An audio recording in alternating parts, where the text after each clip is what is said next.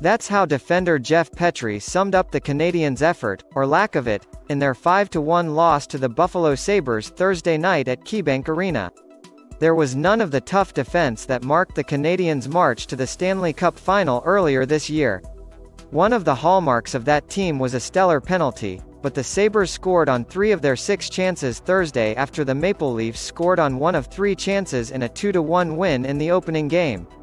Season on Wednesday. I think it's important for us to be tough with our clubs, defend hard, win the battles, Petry said.